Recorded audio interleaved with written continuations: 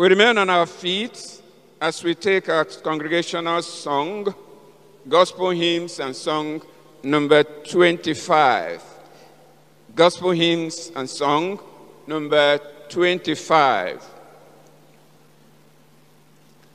Now I belong to Jesus. Jesus, my Lord, will love me forever. From him, no power of evil can sever. He gave his life to ransom my soul. Now I belong to him. Once I was lost in sin's degradation, Jesus came down to bring me salvation, lifted me up from sorrow and shame. Now I belong to him. Joy floods my soul, for Jesus has saved me, freed me from sin that long had enslaved me. His precious blood he gave to redeem me. Now I belong to him. Now I belong to Jesus. Jesus belongs to me, not for the years of time alone, but for all eternity.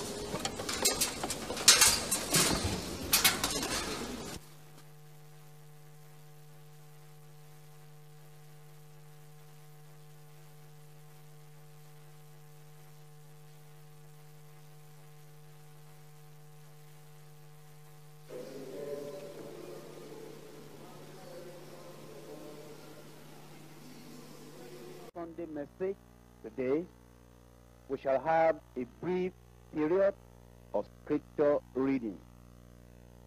The Acts of the Apostles. The Acts of the Apostles. Acts 18. Acts 18. After these things Paul departed from Athens and came to Corinth, and found a certain Jew named Aquila, born in Pontus, lately come from Italy with his wife Priscilla, because that Claudius had commanded all Jews to depart from Rome, and came unto them. And because he was of the same craft, he abode with them and wrought. For by their occupation they were tent makers. And he reasoned in the synagogue every Sabbath, and persuaded the Jews and the Greeks. And when Silas and Timotheus were come from Macedonia, Paul was pressed in the Spirit, and testified to the Jews that Jesus was Christ. And when they opposed themselves and blasphemed, he shook his raiment, and said unto them, Your blood be upon your own heads. I am clean. From henceforth I will go unto the Gentiles.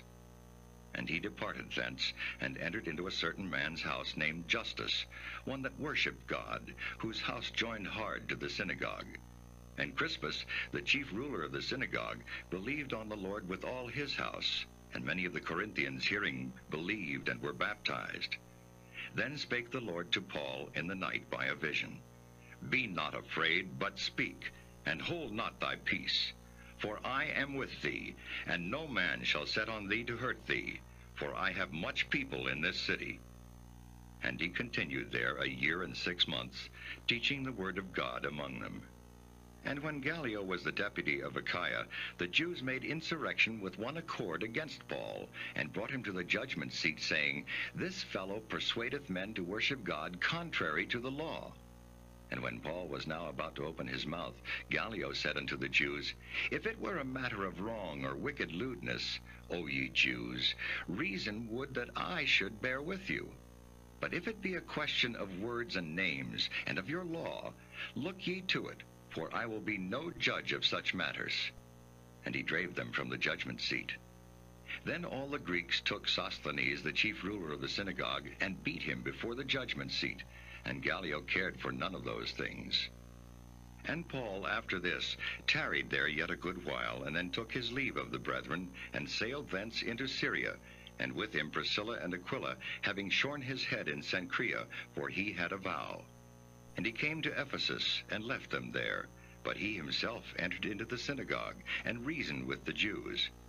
When they desired him to tarry longer time with them, he consented not, but bade them farewell, saying, I must by all means keep this feast that cometh in Jerusalem, but I will return again unto you, if God will. And he sailed from Ephesus. And when he had landed at Caesarea, and gone up and saluted the church, he went down to Antioch. And after he had spent some time there, he departed, and went over all the country of Galatia and Phrygia in order, strengthening all the disciples. And a certain Jew named Apollos, born at Alexandria, an eloquent man, and mighty in the Scriptures, came to Ephesus. This man was instructed in the way of the Lord, and being fervent in the Spirit, he spake and taught diligently the things of the Lord, knowing only the baptism of John. And he began to speak boldly in the synagogue, whom when Aquila and Priscilla had heard, they took him unto them, and expounded unto him the way of God more perfectly.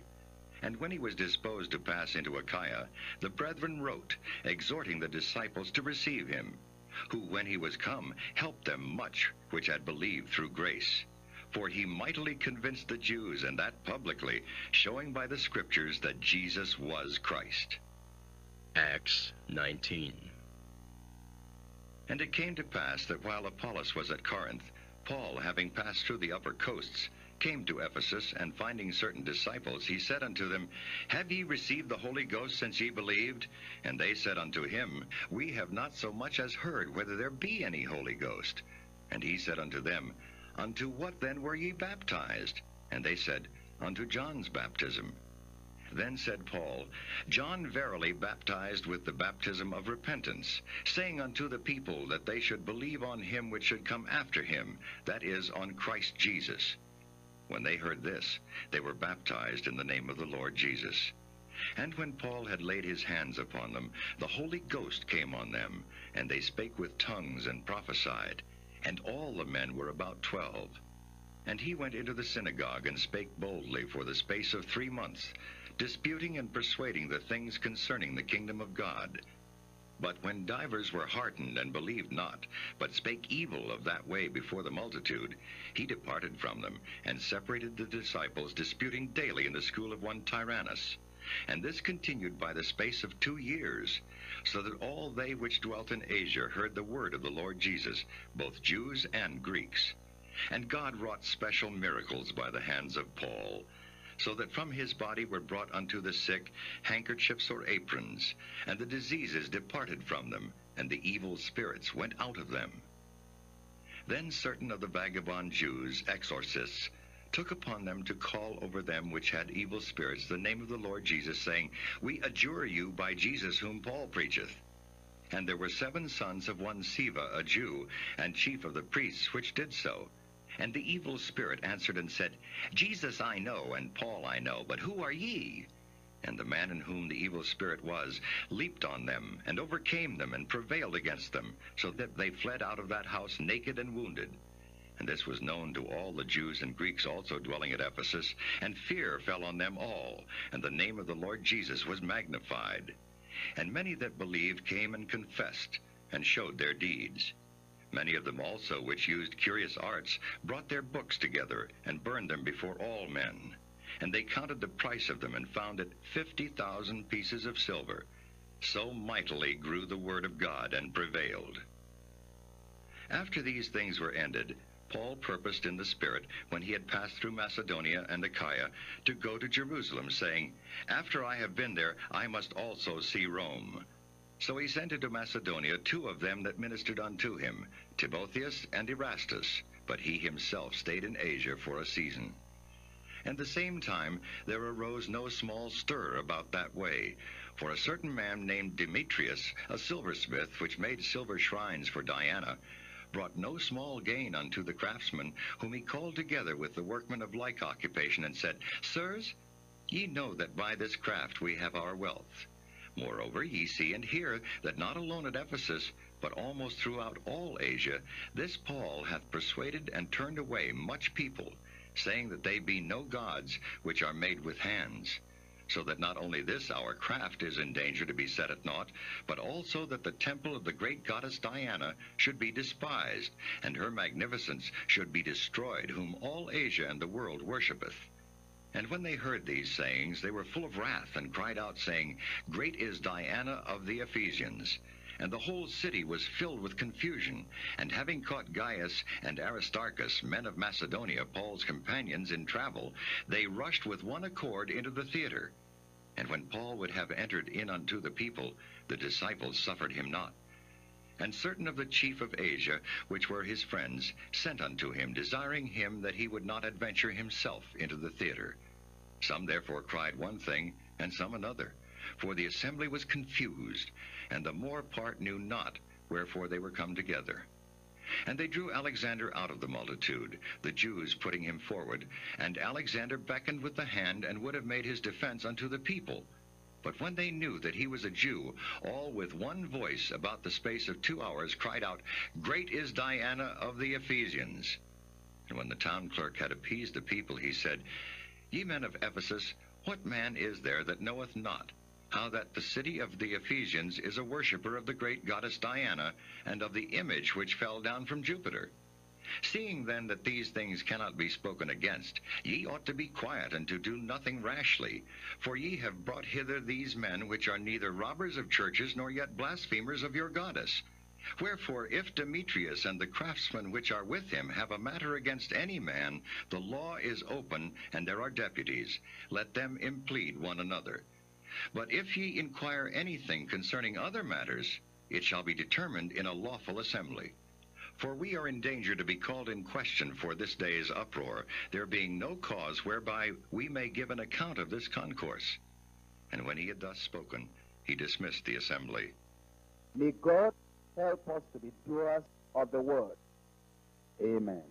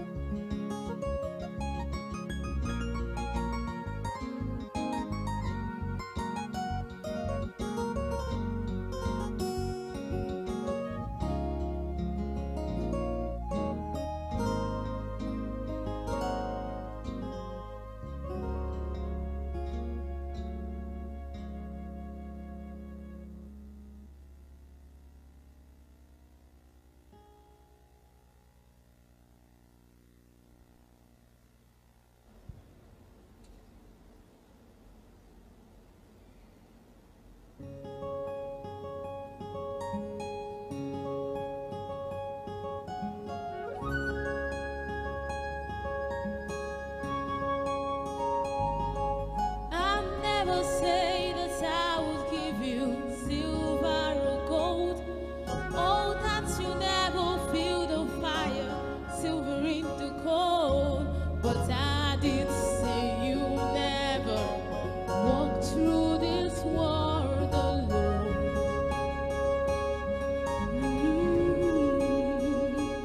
But I did say, don't make this world your home.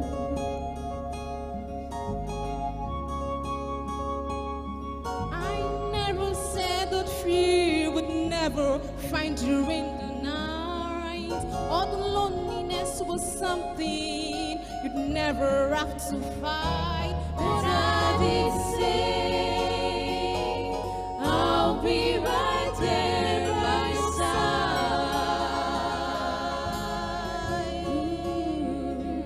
And I did say, I'll always help you fight. Oh, 'cause you know I made a promise that I intend to keep.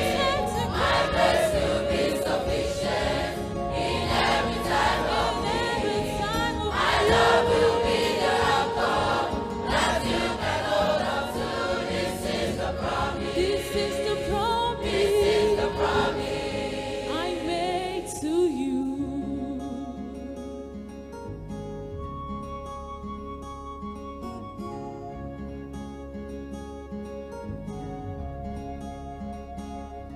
I never say that friends will never turn your backs on you. Oh, that's the world around you wouldn't see you as a fool. But I did say, like me, you shall live in this fight. Yeah. And I did say, my ways confound the wise.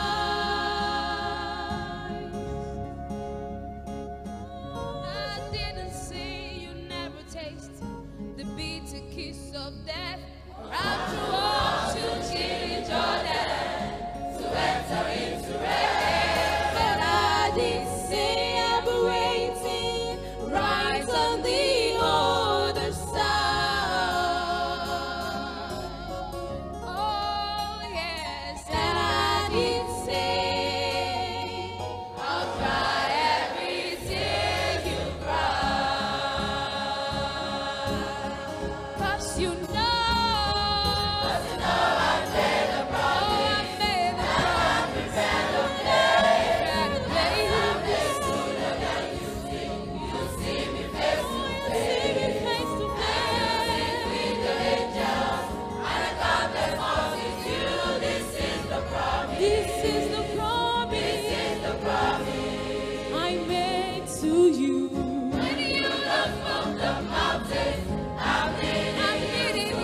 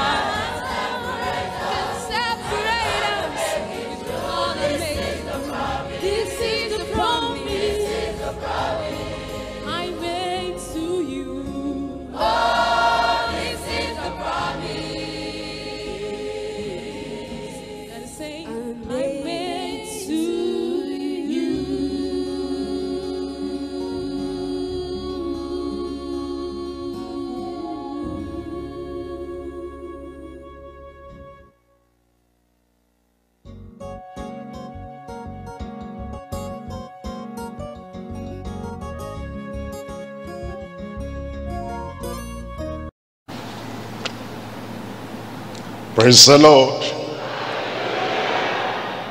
That's cool. I said, praise the Lord. The Lord be with us at the Bible study tonight in Jesus' name. Let's pray together. Father, we thank you for the Bible study. Thank you for your people. Thank you for their faithfulness. Thank you for the Spirit of God. And thank you for the revelation you always give us whenever we come to the Bible study. We're praying that tonight you reveal your truth, your will, your word, and the proper interpretation of your word to every one of us in Jesus' name. Open our eyes of understanding and give us the grace and the strength and the willingness and the loyalty and faithfulness to be obedient to your word, even as you teach us tonight in Jesus' name. We thank you because we know you have answered. In Jesus' name we pray. Tonight we're coming back to 1 Corinthians chapter 7. And you remember in the last study from verse 1 all through to verse 11 that the Corinthian Christians, the believers, they had asked a question about marriage. And Paul the apostle, by the inspiration of the Spirit of God, was going to give them an answer. And it turns out to be a very long chapter. That's chapter 7. The answer comes from verse 1 all through to verse 40. Please turn to your Bible, 1 Corinthians chapter 7. It says, now concerning the things whereof ye wrote unto me, it is good for a man not to touch a woman. He said, you've written about marriage, about a man and a woman coming together in holy matrimony. He said, I would have told you actually, it is good for a man to remain single and for the woman to remain single. But then he remembered the word of God, that God had said at the beginning, it is not good that the man should be alone. And because of that, he quickly now says in verse 2, he tells us in verse 2, he says, nevertheless, to avoid fornication, let every man have his own wife, and let every woman have her own husband. That's very important. We need to understand this because there are divergent views about marriage. You go to a seminary, you read a commentary, you listen to different preachers, and they say different things on the basis of some of the verses you find in 1 Corinthians chapter 7. Why do they have so much difficulty interpreting the word of God? Number one, because of hardness of heart. That's exactly what Jesus said when the Pharisees asked the question and said, is it lawful for a man to put away his wife for every cause? He gave them the answer. God has joined them together, whether they are believers or unbelievers, whether they're Pharisees or Sadducees or their disciples, the Lord joined them together. Why? Because it's the institution of God. And Jesus said, what God has joined together, let no man put them asunder. Then they said, why then do we have the permission to put away the wife from the law of Moses? He said, number one, because of the hardness of your heart. When you come to 1 Corinthians chapter 7, you're going to find the same thing. There are people that have hardness of heart, and because of their hardness of heart, they see only what they want to see. And they interpret the word of God the way they want to interpret the word of God. Jesus said, number two, the reason why there are divergent views about marriage and the teaching of the word of God as we come to this chapter 7 is because of tradition. It says, you make the word of God, the will of God, the way of God of none effect by your tradition. There are people today that depend on the tradition of their denomination. And because of that tradition, they're not able to see. It's like they're wearing the spectacles of a tradition, and they only see what their tradition in their denomination had told them. And then Paul the apostle said in 2 Corinthians chapter 2 verse 17, it says, we're not of them that corrupt the word of God. Number 3, there is the misinterpretation of the word of God. People come to 1 Corinthians chapter 7. They forget the standard of the word, the foundation of the word, and they forget the steadfastness of the word of God, that God has given his word, and that word is settled forever in heaven. And then they misinterpret, they misapply some of the verses you find in 1 Corinthians chapter 7. There are people that deliberately will misinterpret the word of God as you come to 1 Corinthians chapter 7 because of childlessness. Because there is no child in the union, no child in the marriage. Then they find excuses. They're just finding excuse to put away the wife so that they can marry another person. They say, I cannot just stay like that in marriage without having a child.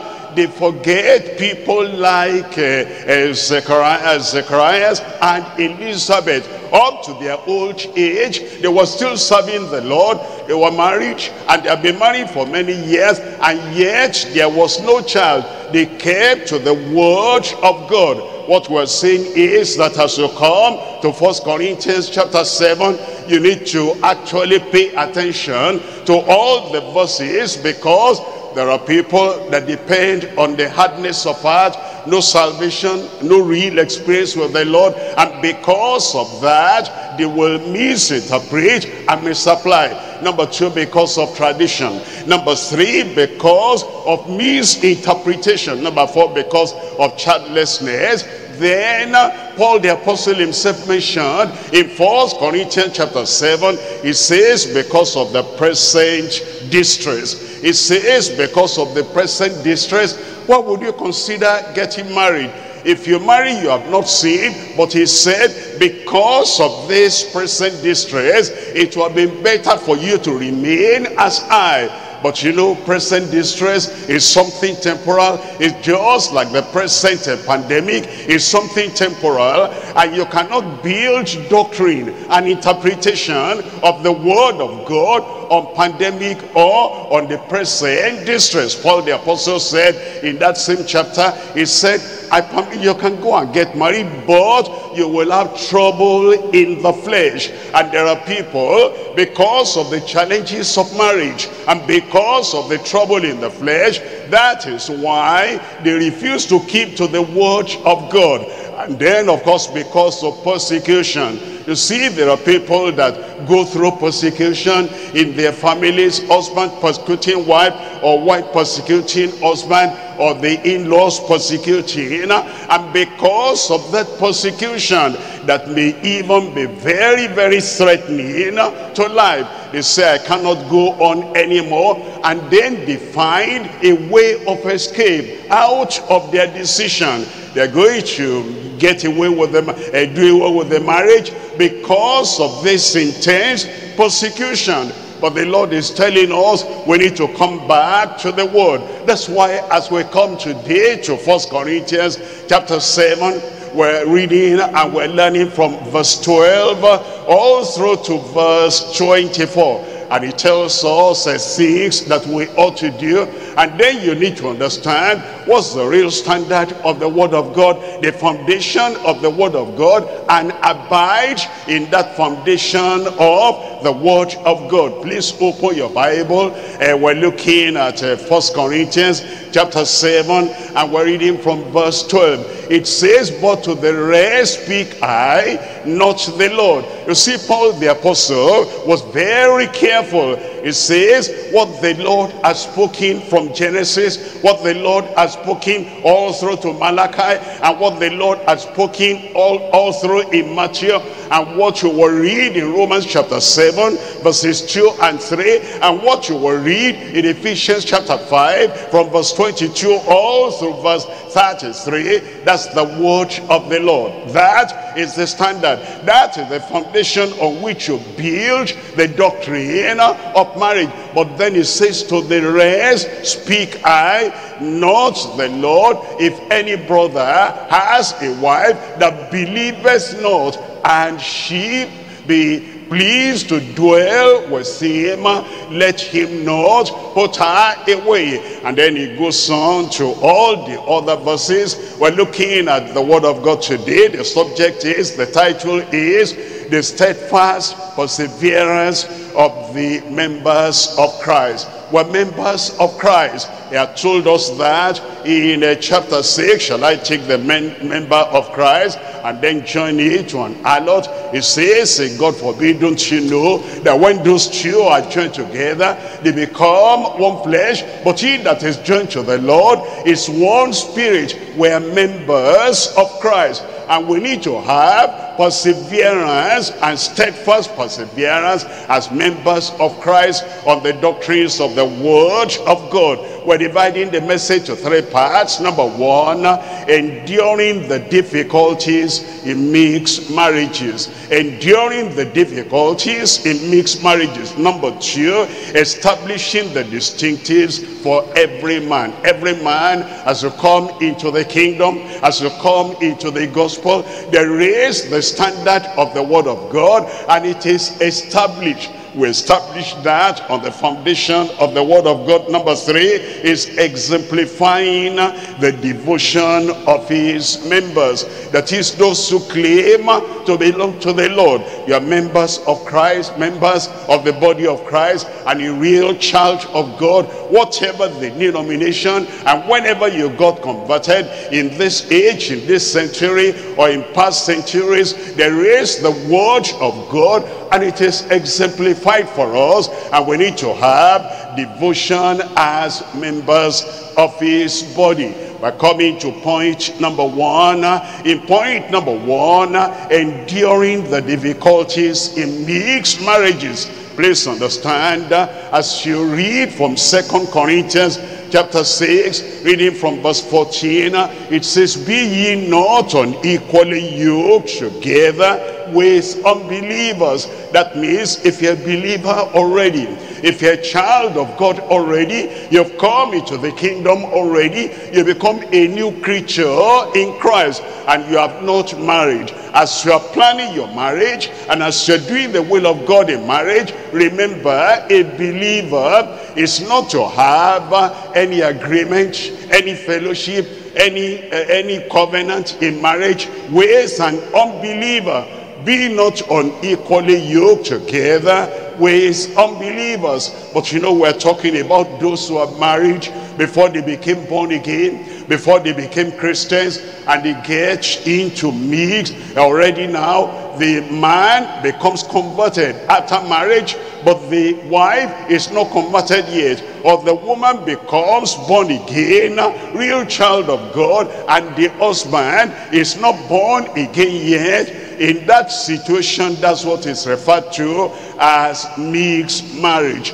And now there'll be difficulties there. There'll be challenges there, because one person believes and the other person does not believe. In such a marriage, what do? You endure the difficulties in the mixed marriage. It tells us in 1 Corinthians, reading from chapter 7, and it says from verse 12, but to the rest speak I, not the Lord. If any brother has a wife that believeth not, a brother, a child of God, he has a wife that believeth not, and she be pleased to dwell with him, let him not put her away. Then in verse 13, and the woman which has an husband that believeth not, the woman a believer, that has an husband that believeth not, and if he be pleased to dwell with her, let her not leave him. For the unbelieving husband is sanctified by the wife. Sanctified, what that means is set apart, because at home the woman is a believer, is talking about Christ, is singing about Christ, is living for Christ. That man is seeing the light of the gospel right there in front of him all the time. Anytime there's a problem in the family, she takes it to the Lord in prayer, and God answers her prayer. That man is different from a total unbeliever outside, who does not see any prayer answered, who does not see the demonstration of salt and of light in the world, who does not see the practical demonstration of the believer, of the believing one in Christ anywhere. That's why it says the husband, unbelieving husband, is set apart, is distinguished, he has knowledge, he has understanding, he has revelation. Even though he's not born again yet, he's different from other men outside. And then it says, if he be pleased to dwell with her, let her not leave him. The unbelieving husband is sanctified by the wife, and the unbelieving wife is set apart by the husband. Else were your children unclean, but now they are holy. What that means is not that the husband, unbelieving husband, is automatically born again, or the unbelieving wife is automatically born again. What he's saying is, he has the privilege of being born again. He has the privilege of coming into the kingdom, because he can see the kingdom life, kingdom love, and kingdom faith, and kingdom assurance, and kingdom authority demonstrated right there. The same thing with the children. Those children are set apart. Although one of the parents is born again and one is not born again, those children can compare. They can compare the life of the one that is born again with the one that is not born again. And the choice is before them. I'd rather go the way of my mom, who is a born-again believer. I'd rather go the way of my dad, who is a born-again believer, and I can see the difference. That's the privilege of those children in that situation. And that's why, as you think about enduring the difficulties in mixed marriages, there are three things. Number one, God's authoritative command to believers in mixed marriages. God's authoritative command to believers in mixed marriages. Number two, great apostolic caution for believers in mixed marriages. The apostle cautioning the people, admonishing the people, and saying, yes, your condition is like this, and this is where you find yourself, but all the same, understand, you might be the means of getting your husband saved. You might be the means of getting your wife saved, and then your life too can draw your children unto the Lord.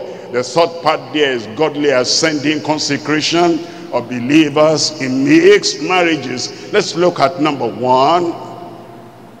1 Corinthians chapter 7, verses 12 and 13. We've read those verses already. Let's look at Romans chapter 7. In Romans chapter 7, we're reading from verses 2 and 3. Romans chapter 7, verses 2 and 3. The woman which has an husband is bound by the law to her husband so long as he liveth. But if the husband be dead, she is loosed from the law of her husband. And that is the standard of the word of God. You see over here, Paul the apostle is writing to the believers at Rome. And the Romans were Gentiles, and he was writing to them the same thing. The Corinthians were Gentiles, and he says this is the authoritative word of God. the husband and the wife are bound together by the law of God until death do them part. Then he tells us in verse 3, so then, if while her husband liveth, she be married to another man, she shall be called an adulteress. Gentile, Jew, Christian, you become a Christian, a born-again believer now. While your husband is alive, you are bound by the word of God, by the law of God unto your husband. While your wife is alive, you are bound by the law of God, by the institution of God. You are bound unto that wife until death do you part. If while the husband is alive, you leave that family and you go to marry another person, you'll be called an adulteress. If while your wife is still alive, you throw her away and marry another one, you'll be called an adulterer. But if her husband be dead, she's free from that law, so that she is no adulteress, though she be married to another man. You can see then the word of God telling us that marriage is permanent. The marriage of husband and wife, of man and woman, in the sight of God remains untouchable, remains unbreakable until death do them part. In Malachi chapter 2, reading from verse 14. Malachi chapter 2, reading from verse 14. Yet ye say, wherefore? Because the Lord has been witness between thee and the wife of thy youth. The wife of thy youth. That the wife, the woman you first got married to, and the Lord has been witness. Understand that the people, the Jews at this time, they were not really standing believers, because if you read from chapter 1, you will see how the Lord said, if I'm your father, where is my honor? If you read from chapter 2, you will see from the description of their lives there, they were not abiding in the Lord. If you come to chapter 3, you will see, he said, this whole nation, you have robbed me, but understand that even though the Lord had controversy with them as to their stand in righteousness, as to their stand in holiness, when it comes to marriage, it says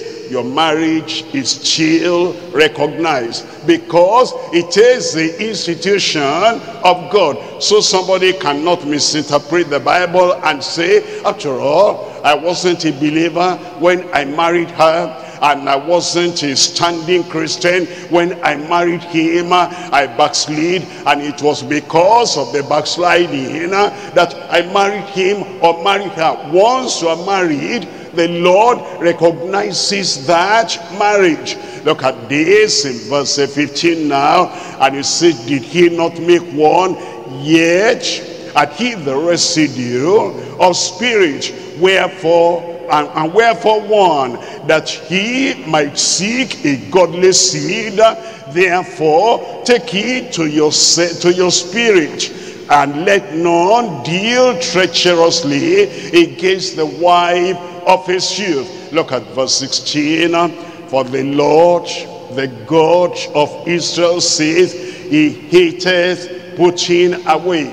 Hateth in the continuous tense. Not just that he hated it in the past, he will hate it in the future when the church is born, but all through the time, every time, all the centuries, all the ages, all the dispensations, from generation to generation, he hated divorce, he hated putting away. But one covereth violence with his garment, says the Lord of hosts. Therefore take heed to your spirit, that none deal treacherously, that ye do not deal treacherously. Look at Psalm 119.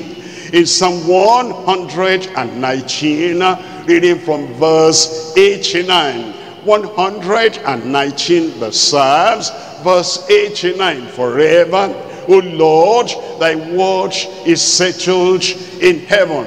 Every word of God, every doctrine of the Bible, whether the people have hardness of heart, or they have tradition, or maybe because of their misrepresentation or misinterpretation, or maybe because of a problem of childlessness, or because of the present distress, or because of trouble in the flesh, or because of persistent, intense persecution, that word of God concerning marriage and concerning any other doctrine, any other teaching, is settled forever in heaven. Please understand that when you're having challenges. Please understand that when people come for counseling. Look at the problem I have. Look at the challenges we have at home. What should I do? Don't sympathize to the point that you change the word of God forever. O Lord, thy word is settled in heaven. Thy faithfulness is unto all generations. Thou hast established the earth, and it abideth. Now the caution, the great apostolic caution for believers in mixed marriages. We're coming to 1 Corinthians chapter 7. In 1 Corinthians chapter 7, verses 14 and 15, this is where Paul the apostle reminded the people. He says, don't hurry out of the marriage, even though there are challenges, even though there are difficulties. Don't say, I'm packing it up. Do you know whether you'll be an instrument of salvation to that unbelieving man, an instrument of salvation to that unbelieving woman? And then your children, consider your children, the privilege they have because you are a child of God, because you are born again, and you can pass the light of the gospel unto those children. That's why he cautioned them. As you read your Bible in the Old Testament, in Exodus chapter 4, you remember when Moses was coming to answer the call of God, and the wife was coming with him. And then we're told in that passage, that's in Exodus chapter 4, verses 19 all through 26, that the Lord wanted to kill the child because the child was not circumcised. And then the wife took a sharp stone and circumcised the child, and then called Moses a bloody husband, because before that time Moses had wanted to circumcise the child, and the woman did not understand, because the woman was not from Israel, was not a Jewess, and said, no, the child will not be circumcised.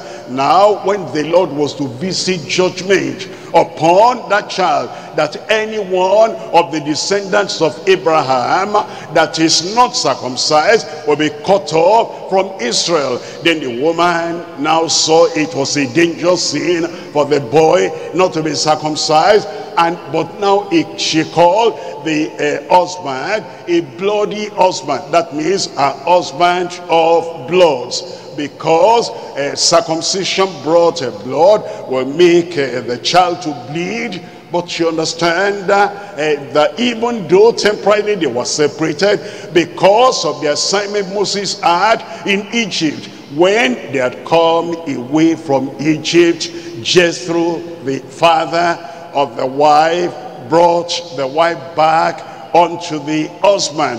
So you will understand, even though it was like a mixed marriage, but the man of God Moses stayed and abode in that marriage, because that is the will of God. In 1 Corinthians chapter 7, reading from verses 10 and 11. 1 Corinthians chapter 7, reading from verse 10, it says, and unto the marriage I command, yet not I, but the Lord. You see the carefulness of Paul the apostle. When he was going to say something that God had not said, that had not been revealed unto him, that he could not say, thus says the Lord, he revealed to them, he said, I give my opinion, I give my idea, I give my counsel. He said, I speak, but not the Lord. But when he was going to say something that is established, that is unchangeable, that is immutable, that is unshakable, now he says in verse 10, unto the marriage I command, yet not I, but the Lord. Let not the wife depart from her husband. And then it says, but, and if she depart, let her remain unmarried or be reconciled to her husband, and let not the husband put away his wife.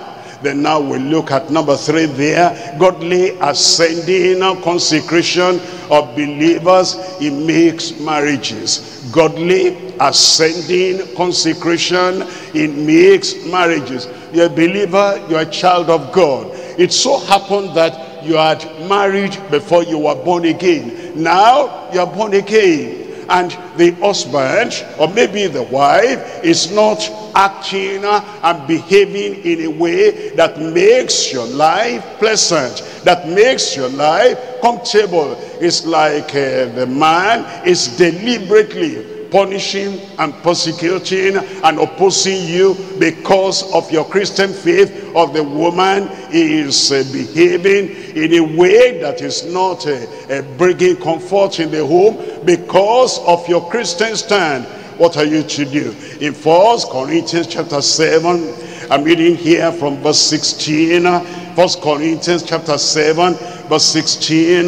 For what knowest thou, O wife, whether thou shalt save thy husband? It says, think of eternity and think of how long hellfire will be. If you are so close and you're living together and you commit the light of the gospel for him, if you leave, how does he get born again? How does he come to know the Lord? If the light that is in that home is quenched, or is put off, or is put away, how will that man come to the Lord? It says, be considerate of that. Whatever you are suffering in that home cannot be compared to what that unbelieving man, unbelieving woman will suffer in hell 100 years, 10,000 years, 1,000,000 years, trillions of years, forever and ever. And it says, because of the consideration of the salvation of his soul, why don't you endure, so that your endurance and your prayer and your faith and your Christian believers' authority will eventually bring him to the Lord. It says in the other part, in the next part of that verse 16, or how knowest thou, O man, whether thou shalt save thy wife? And we're coming to 1 Peter chapter 3. In 1 Peter chapter 3, we're reading from verse 1. 1 Peter chapter 3, we're looking at verse 1, talking about God using you as an instrument to bring your husband or to bring your wife unto the Lord. It says in 1 Peter chapter 3 verse 1, likewise your wives, be in subjection to your own husbands, that if any obey not the word, is not born again, if any obey not the word, he has not come into regeneration, into transformation, he has not been converted by the word of God. It says that's no reason to say, I'm leaving, I cannot continue again, because the man is showing evidence of total unbeliever. Is showing evidence of a wicked and cruel unbeliever. It says even though he does not obey the word, they also may without the word, without the pastor, without a preacher, be warned by the conversation, the manner of life of the wise, while they behold your chaste conversation coupled with fear. Let's come to point number 2 now. Establishing the distinctives for every man. This is for everyone, that God establishes the standard, the institution, and the word that is unchanging, and the word that we cannot mutilate, that we cannot misinterpret, that we cannot misapply, to come out of whatever challenges or difficulties or persecution we may be facing. We're coming to this point number 2 now, and there are 3 things we're looking at. Number 1, divine distribution to every man. Number 2, definite duty for every man. Number 3, distinct demand for every man. You see, all this is for every man. You're a new believer, this word is for you. You are a veteran, a believer, an old-time believer, this is for you. You are a Christian member, or you are a Christian minister in the church of the living God, the same word belongs to everyone. It's for you, it's for me, it's for those who are enjoying the marriage, it's for those who are tolerating the marriage, it's for those who are enduring the marriage, it's for those who are in any circumstance in their marriage. Two believers married together, and yet they have problem in the flesh, they have trouble in the flesh. Two believers married together, but because of the present distress, they're going through some challenging times. God gives us his word, which is established and which cannot be moved and which cannot be changed. It's immutable. We come to number 1, divine distribution for every man. We're coming to verse 17 of 1 Corinthians chapter 7.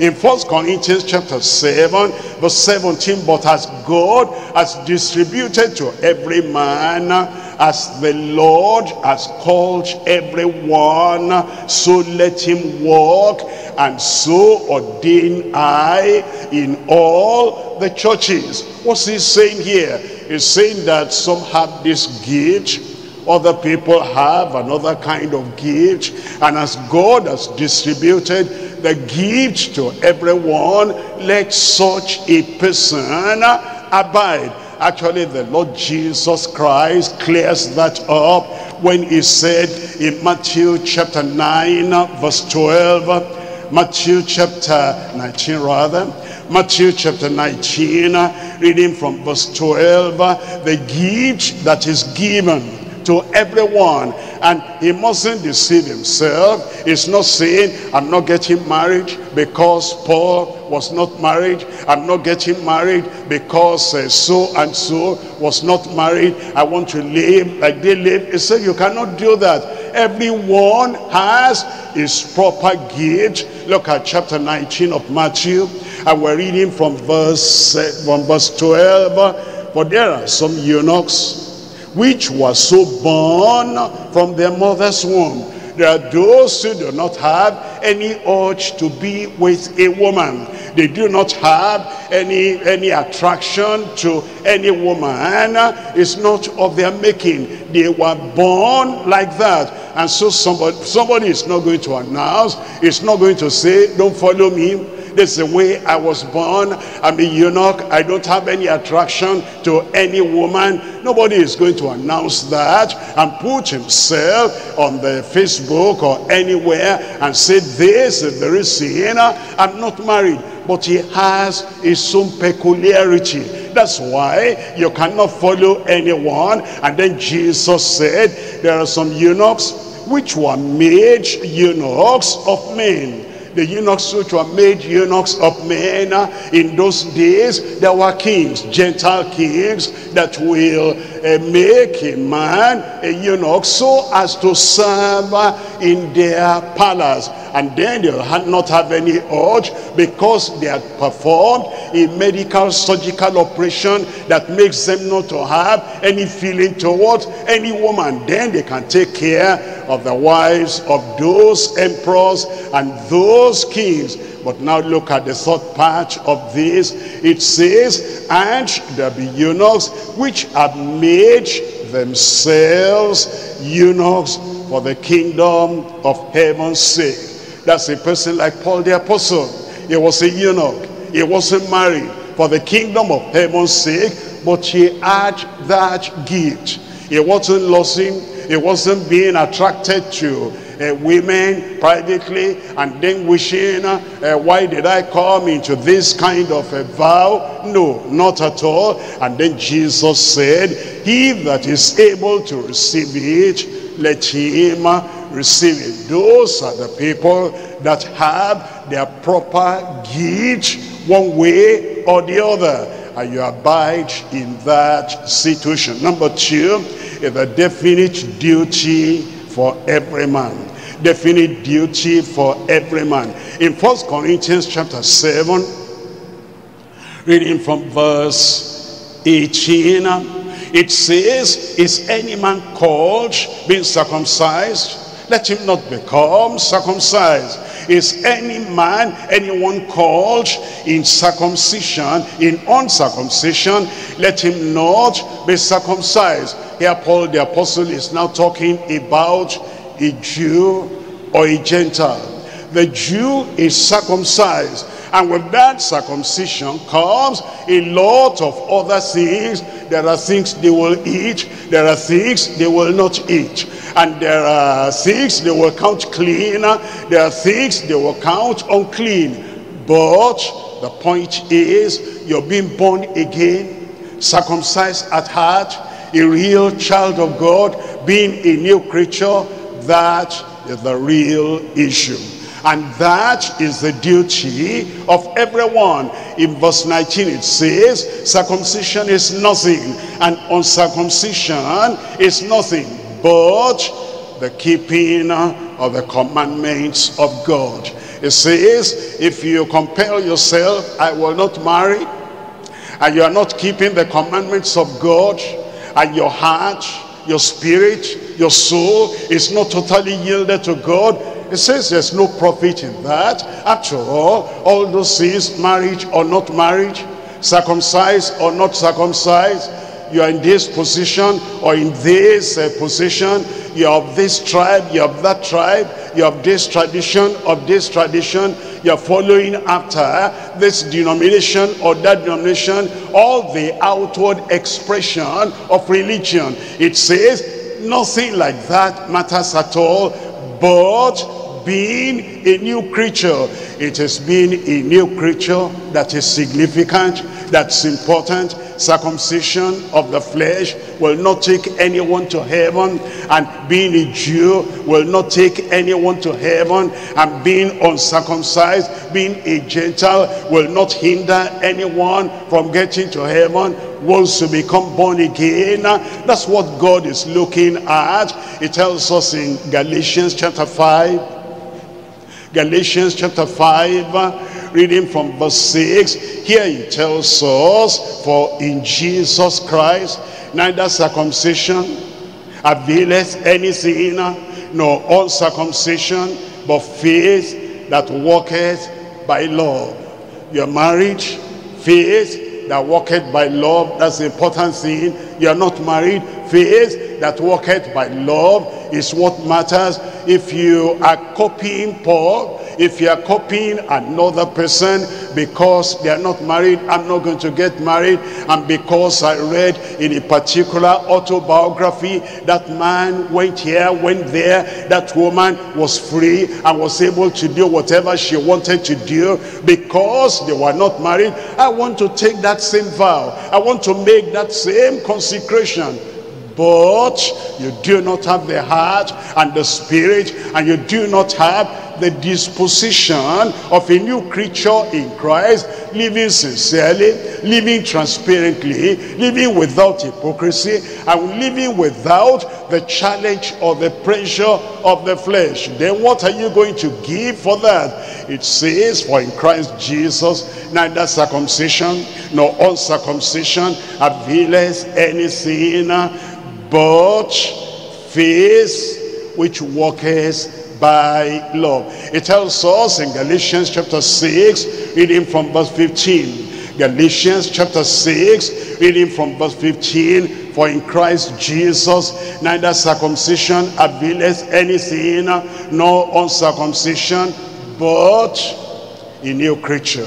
But a new creature. What's the demand then from every man? By the Lord himself. We're coming to number 3 there, and that is the distinct demand for every man. 1 Corinthians chapter 7 verse 20.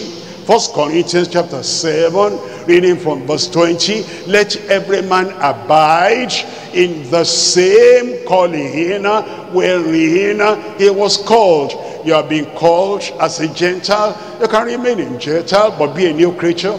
You are called as a Jew. You can remain as a Jew but make sure you are a new creature. You are called in this station of life, in this situation in life. Remain in that situation in life, but make sure that you are a new creature. Make sure you have that righteousness of faith. You have repented, you believed on the Lord Jesus Christ, and as a result of that, the Lord himself has taken away your sin, and the Lord has changed your life, and there is the regeneration of the Spirit. Abide in the outward calling, but make sure that you're a real child of God.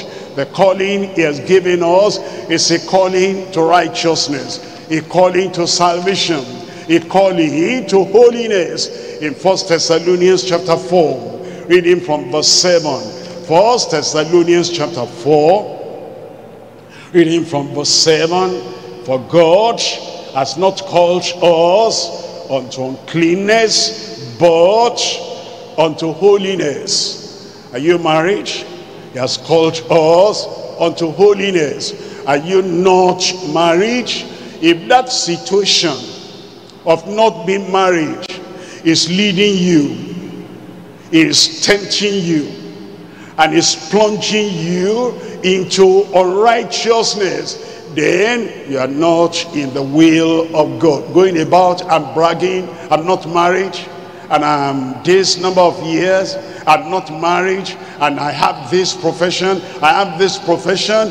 If you're not married and you are not holy, you're not married, you are not sanctified, you're not married in the private, you are not living a righteous life, there's nothing to brag about. You'll be of all men the most miserable when the Lord will reveal the life of everyone.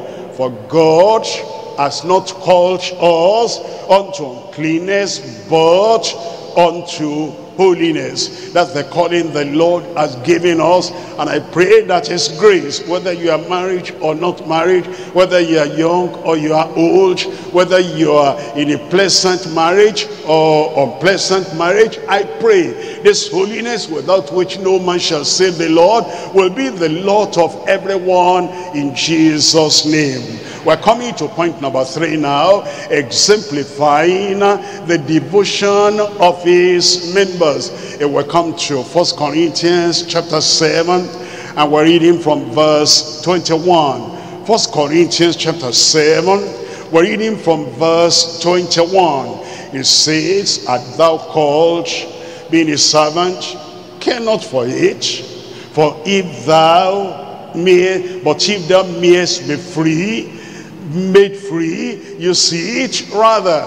It says, don't worry about, I'm a servant, I'm a master, I'm a free man, I'm a bondman, I'm looked upon, and they look highly to me, or they look down on me. It says, all those stations in life will not matter when the Lord shall come. For he that is called in the Lord, being a servant, is the Lord's free man. Likewise also he that is called, being free, is the Lord, is Christ's servant. You know what he's saying? He's saying there are 2 categories of people. You see, in those days there were slaves and there were masters, and those slaves were called servants of men, and the masters were called free men. The masters at liberty They could go here and there. They could command anything, and they lived in freedom. They were not under the bondage of the law unto any man. But in the case of servants, they were slaves and they were under oppression. But Paul the apostle reminded the people by inspiration of the Spirit of God. He says, if you are a servant of man, but you are born again now, you're a free man in Christ, a free woman in Christ. It says, if you are free like a master and you become born again, you become a servant of Christ. So it says, everything balances of servant. You are free in Christ. You are a master, you are free, you are a servant of Christ. And then he tells us in verse 22, for he that is called in the Lord, being a servant, is the Lord's free man. Likewise also, he that is called, being free, is Christ's servant. And then in verse 23, ye are bought with a price. It says that's what matters. Are you a slave? You are bought with a price. Are you a master? You are bought with a price. Are you a Jew? You are bought with a price. Are you a Gentile? If you are bought with a price. Are you married? But then there's persecution inside that marriage. It says don't look at that. The glorious fact is that you are bought with a price. Be not the servants of men. Brethren, let every man wherein he is called, therein abide with God. It tells us, number one, the privilege of becoming the Lord's free man. Whatever you are, whoever you are, whatever your situation in life, young or old, the joy is that the Lord has picked you up. And instead of being a servant to sin, instead of being a slave to Satan, instead of being a slave, a servant to evil spirits, the Lord has set you free. And whom the Son sets free is free indeed. It says that is our privilege and that is our joy. It tells us in Romans chapter 6, reading from verse 18. Romans chapter 6, reading from verse 18. The Lord's free man, the one that is set free by the power of the Lord. And it says in Romans chapter 6 verse 18, being then made free from sin, you became the servants of righteousness. And in verse 22, being now being made free from sin and become servants to God, ye have your fruit unto holiness, and the end everlasting life. It says that's our joy. We're made free in the Lord, and whatever oppression, whatever persecution, whatever servanthood, whatever subjection may be there in the world, look at the joy of being free in the Lord. And then we're set free unto life eternal, that when the Lord shall come, he will take us home, and then you will enjoy total freedom, complete freedom forever and ever, and yours will be the glories of heaven in Jesus' name. Number two is the price of purchasing the Lord's free men. What's the price that has purchased us? It says, always think about that, how precious you are in the sight of the Lord, married or not married, persecuted or not persecuted, having total freedom or you don't have total freedom in the things of the world. The joy that God counts you precious, precious enough to send the Lord Jesus Christ on your behalf, precious enough to save you from a life of sinning, precious enough to write your name in the book of life in heaven. It tells us in 1 Corinthians chapter 7 verse 23, ye are bought with a price. Ye are bought with a price. It says nobody goes to the market to go and buy something of no value. If your master is treating you like a slave, as if you are of no value, you are not important, and you don't have any commercial value, and it can toss you here and there, he says, don't think about that. Don't look at that. He's a human being. He doesn't understand. But God has put a price on you, and he has sent his only begotten Son, and with the blood of that lamb that is slain from the foundation of the world, with that blood you are cleansed, with that blood you are bought, with that blood you are purchased. It says, rejoice in that. It says, you are bought with a price. Be not ye the servants of men. That is, don't let anybody compel you into occultism. Don't let anybody compel you in their darkness. Don't let anybody compel you, and because of food, and because of shelter, and because of provision, and because of money, and because of material things, promise you this, or even threaten you. If you don't submit, if you don't succumb, this is what we're going to withdraw from you. It says, do not voluntarily give yourself as a slave, as a servant of a man, of a sinner, of anybody, of a bully that will want to control your life. Remember, you are bought with a price. He had emphasized that in chapter 6, 1 Corinthians chapter 6. We're reading from verse 19. It says, what? Know ye not that your body is the temple of the Holy Ghost? Your body is the temple of the Holy Ghost. There may be masters, there may be men, there may be women that will look down on you because of the value he puts on your body. According to him, you are not this, you are not that, and he doesn't respect your knowledge, doesn't respect your vision, does not even respect any physical virtues that you have. He says, but please understand, you are so precious to the Lord that your body is the temple of the Holy Ghost, which is in you, and which ye have of God, and ye are not your own, for ye are bought with a price.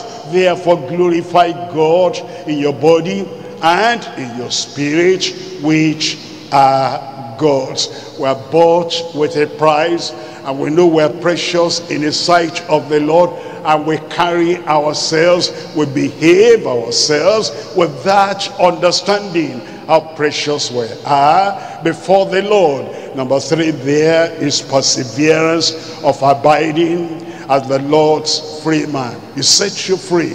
He set me free. And now we persevere and we abide as the Lord's free man. That's why he tells us in 1 Corinthians chapter 7, verse 24, brethren, let every man wherein is called, therein abide with God. He calls me, calls you a new creature, abide a new creature. He calls you a steward of the mysteries of the kingdom of God, abide a steward. He calls you a servant of Christ, a servant of God, abide as a servant of Christ, as a servant of God. He calls you a joint heir with Christ, a co-heir with Christ.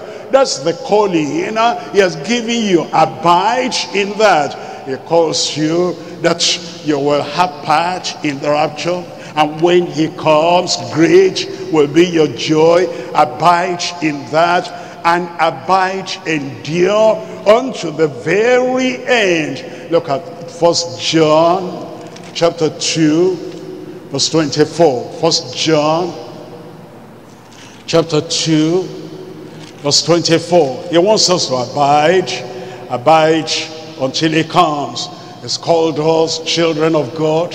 He's called us into the kingdom. Abide. It says in chapter 2, 1 John verse 24, let that therefore abide in you, which ye have heard from the beginning, the word, the doctrine, the teaching, the message we've heard from the beginning. let that abide in you. Before you got married, you heard the message of marriage. You heard about marriage being the institution of God, and you heard what God has joined together. Let no man put asunder. Let no misinterpretation put asunder. Let no hardness of heart put asunder. Let no tradition put asunder. And let nothing, man or woman or theologian put asunder. Abide in that word which you heard from the beginning. If that which ye have heard from the beginning shall remain, shall abide in you, ye also shall continue in the Son and in the Father. If the word you heard from the beginning, all you have learned from the beginning, before your marriage, now you are into the marriage, and you're having some challenges, and you do not allow those challenges to sway you and to take the word of God away from you, then you'll abide in the Son as well as in the Father. In verse 28, now little children, abide in him, abide in him, abide in his word, abide in the doctrine, abide in his revelation. It says, abide in him, that when he shall appear, we may have confidence and not be ashamed before him at his coming. All the problems we have, the present predicament, and the present distress, and the present difficulties, and the present persecution, all that is temporary. But the Lord will soon come. And when he comes, the people that remain and abide unto the end, they'll have joy. They'll not be ashamed at his coming. I pray you'll not be ashamed. When the Lord shall come, he'll find you abiding. And all through your life, he'll find you abiding. And when things are hard, when things are tough, when the difficulties are there, go back to the cross, go back to the Lord. He is your Savior, he is your shepherd. The thief cometh not but for to steal and to kill and to destroy. I am come that they might have life, that they might have it more abundantly. Whatever problem we have, God is the solution to our problem. And the solution will come in Jesus' name. Even tonight, as you present any problem to the Lord, problem of singleness, or being single, problem of being married, and then there is not all that you're expecting in the marriage, or there are problems of persecution or challenges in the marriage, now unto him that is able to do exceeding abundantly above all that we ask or seek, according to the power that worketh in us, unto him be glory forever and ever in Jesus' name. You will have glory in your marriage. You'll have glory in your personal life. All those problems bring to the Lord. If you have faith and doubt not, you will say to this mountain, be thou removed. It shall remove, and nothing shall be impossible unto you. Abundant life is before you, and joy, peace, and satisfaction, fulfillment is before you. Ask, it shall be given unto you. Seek, and ye shall find. Knock, and it shall be opened unto you. Every good thing you ask for your personal life, for your marital life, for your family life, the Lord will grant unto you in Jesus' name. I said the Lord will grant to you in Jesus' name. Let's rise up and talk to the Lord in prayer, and we rejoice because of the word, and we accept the revelation of the word of God, and that revelation that he has given us. Whatever is happening, hardness of heart in some people, or the tradition of men among some people, or misinterpretation among some people, or childlessness among some people, or the present distress, the predicament or present a pandemic among some people, or it is because of trouble in the flesh, whatever it is, look up to the Lord. Or it is persecution, the Lord will answer your prayer. He'll make your marriage what it ought to be in Jesus' name. Once again, he'll wipe away all your tears. You'll enjoy the gift of the family life he has given to you in Jesus' name. The people of God said, amen. Amen. Open your mouth now and talk to the Lord in prayer.